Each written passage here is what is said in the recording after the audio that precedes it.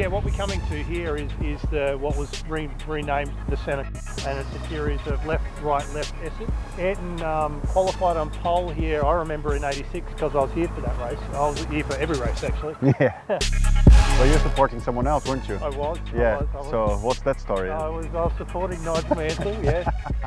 So if you come through here, left, right, left, is the actual section of the track that was referred to as the Senna. It's a bit of an S-shaped corner. Yeah. I remember seeing Schumacher here, because those curves are pretty big. I remember seeing like pushing hard and crashing to that wall, right? That wall was right there. Yeah. I remember this corner pretty well. Then it goes into quite a fast part of the track. And your uncle crashed into the wall over there, and down at the bottom end near the hairpin is where Mansell brake tested. Yeah, he brake tested him. Absolutely, yeah. He would never crash into the back of Mansell, I don't think. Nah, this is pretty cool, man.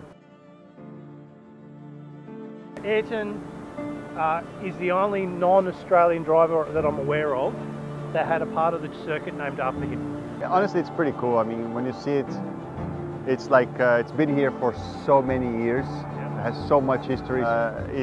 Even though it's a public space, people come and love it.